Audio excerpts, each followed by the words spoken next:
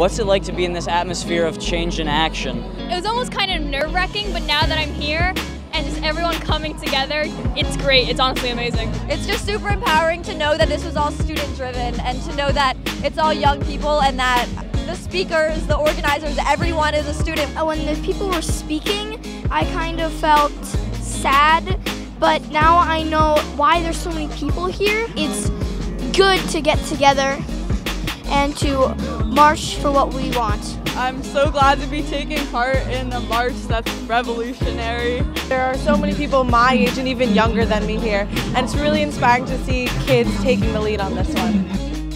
Well, I'm incredibly proud of the students and what they have shown and the leadership skills that they've shown. It makes me proud to be a public school teacher. I think it represents the very best that American democracy has to offer.